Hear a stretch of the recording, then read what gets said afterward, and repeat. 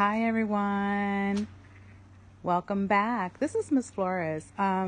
Today we're just going to get an update of my garden.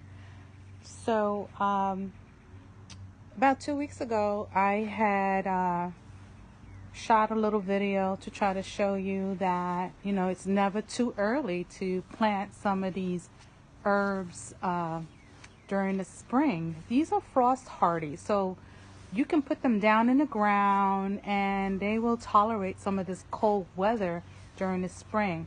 So here I'm going to show you my lettuce. Now lettuce is it's very easy. This is like loose lettuce.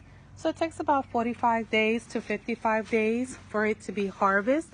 And what you can do is you can, once it grows a little bit more, you can cut them.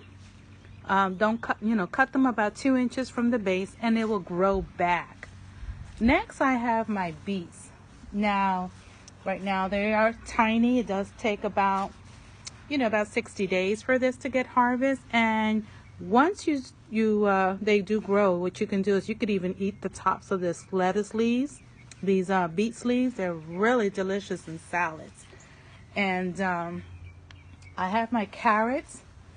Now, carrots are a little difficult to grow. I mean, I just was trying to test it out. So here they are. It's really tiny. These take about 70 to 80 days to harvest.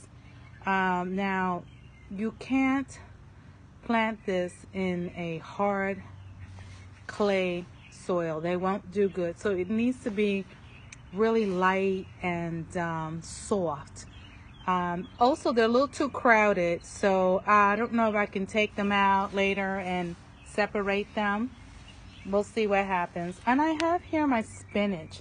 Now, some of this spinach, actually, if I wanted to, I can cut, like this one right here. I can cut a few of them and start eating them now for my salad. And spinach is really fast growing. It takes about 37 days to 45 days to harvest.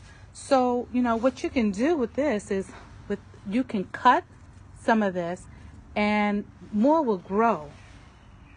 Then I have my cilantro. So about 2 weeks ago, there was nothing here. You couldn't find anything. So here we have the cilantro. They do bolt very easily. So once it gets about 4 to 6 inches, I will cut some of them because when they grow too much, then it become a little bitter. So, well, there it is. That's my update. See you next time. Thanks.